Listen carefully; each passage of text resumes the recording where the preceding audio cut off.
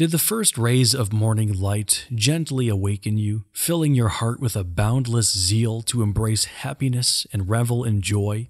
A worthy pursuit, to be sure, but did you also yearn for serene tranquility, a refuge from the burdens of pain and strife?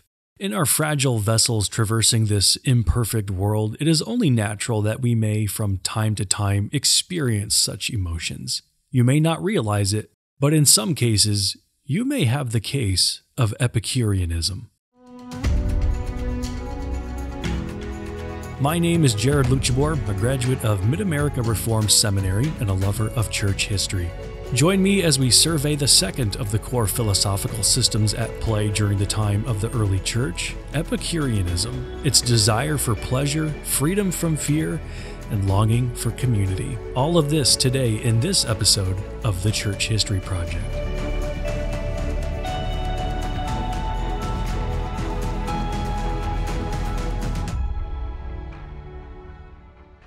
The philosophical school known as Epicureanism traces its origins to the mind of the ancient Greek thinker Epicurus.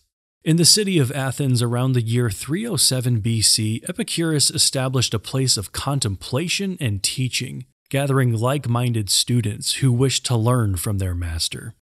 There, in tranquil gardens where discourse flowed as freely as wine, Epicurus expounded his views on ethics, friendship, and the true path to happiness.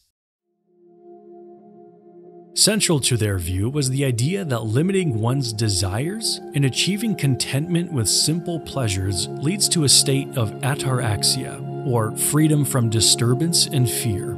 Excessive desires for power, wealth, and sensory indulgence were seen as the source of anxiety and suffering.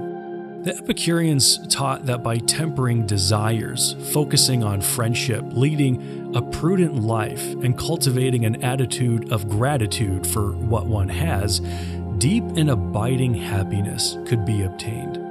Their ideal was to reach a state of aponia, or the absence of pain, and tranquility of the soul. Moderation, not extremes, was key. While not rejecting material comforts outright, the Epicureans emphasized deriving pleasure from simple things: a meal with friends, a walk in nature, contemplation of philosophical truths. Prudence and wisdom were esteemed as the surest path to happiness. Self-sufficiency was also important, as relying too much on external things for happiness made one psychologically vulnerable. The Epicureans urged their followers to gain inner freedom by limiting needs, avoiding fear and anxiety about the future, and relying on oneself for contentment. Their teaching showed that luxury does not guarantee happiness, but wisdom, virtue, and serenity of mind do. Even in a world of modest means, the Epicureans believed a rich and fulfilling life was possible for those who cultivated the proper outlook. Rather than seeking power or riches, the Epicureans encouraged their adherents to withdraw from the tumult of public affairs. They saw involvement in politics as an unnecessary source of anxiety and distress. Why entangle oneself in the messy business of governing when true contentment is to be found through philosophical conversation in the shade of a flowering garden? The hackles and clamor of the agora, or marketplace, could not perturb the sage ensconced safely behind the walls of his homely abode. There, he could cultivate his small circle of friends and let the wider world of strife and ambition unfold as it would. For the Epicureans, the recipe for a life well lived was simple. Find a few trustworthy companions, engage in regular philosophical discussions to sharpen the mind and uplift the spirit, and remain removed from the commotion of politics and public affairs. Surrounded by friendship, sustained by contemplation, the wise Epicurean could construct a shelter for the soul amidst the storms of life. The Epicureans were known for their astute intellect and studied the application of logic. They firmly believed that rational analysis could unlock mysteries and reveal life's subtleties. Moreover, they recognized how faulty thinking breeds irrational fears that plague the mind. In essence, the Epicureans, guided by their resolute commitment to sound reasoning and logical contemplation, sought not only to comprehend the universe's subtlest workings, but also to liberate the human spirit from the shackles of anxiety and dread, thereby embracing a life of serene harmony and understanding. In contemplating the world around them, the Epicureans developed an insightful theory of the physical world. They proposed that all matter is composed of imperceptibly small, indivisible particles called atoms. These perpetually moving atoms stream through the void of empty space. The Epicureans believed that the particular motions and collision of atoms could account for the tremendous diversity of objects and phenomena in nature. According to their atomistic worldview, the sensations we experience and the thoughts we think ultimately have their origins in the intricate dances of atoms. Though their ideas were speculative for their time, the Epicureans' atomic theory was a bold and thoughtful forerunner to modern understandings of matter and mind. In contrast to the physical world, in the verdant gardens of Athens, Epicurus would have pontificated on the nature of divinity before his disciples. The enlightened philosopher saw that men toiled under the yoke of superstition, fearing the petty wraths of anthropomorphic gods. He understood that this was the product of ignorance, and sought to liberate the human mind through rational thought. Epicurus declared that the gods do indeed exist.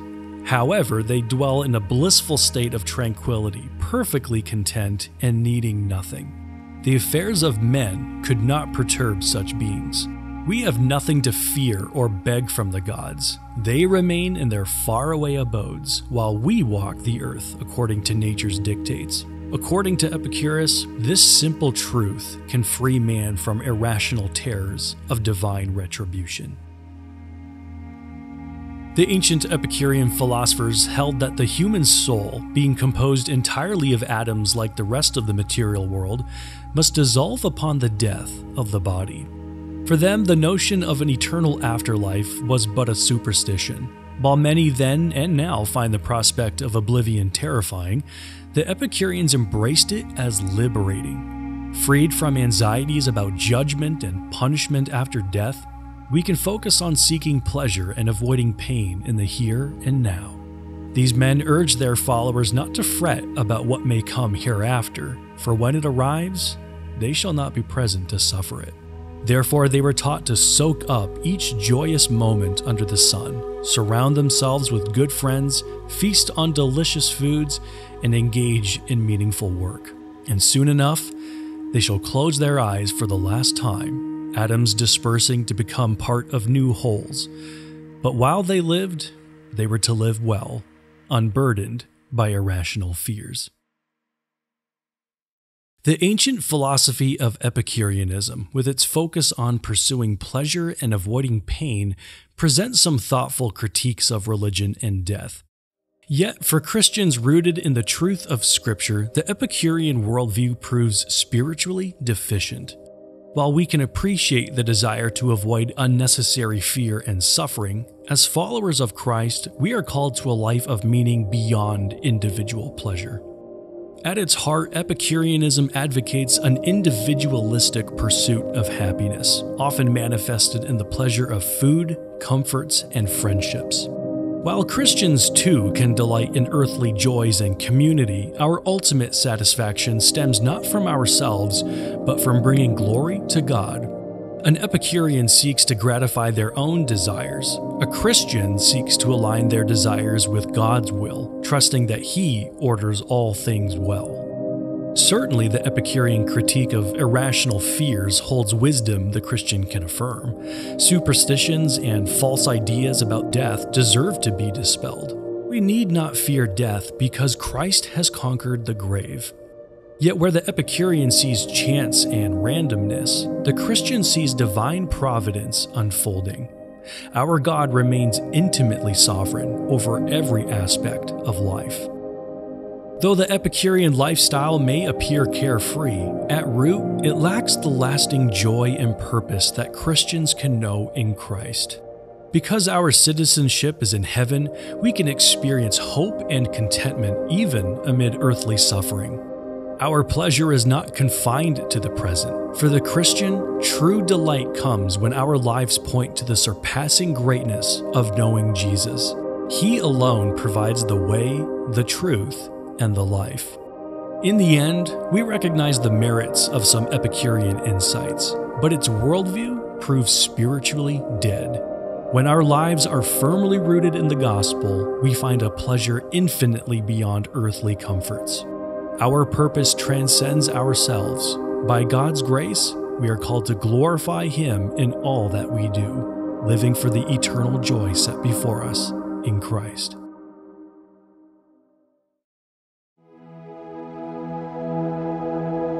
In Acts chapter 17, verse 18, we read that while Paul preached in Athens, some of the Epicurean philosophers also conversed with him. But it was not just the Epicureans that Paul encountered. Join me next time as we look at the third philosophy of the Roman Empire, Stoicism. If you have any questions or comments, I'd love to hear from you. Feel free to reach out through social media platforms or through email, which you can find in the show notes. Don't forget to subscribe to the podcast on your favorite podcast app so you never miss an episode. And if you enjoyed today's discussion, consider leaving a review. I'm Jared Luchabor. This has been an episode of the Church History Project.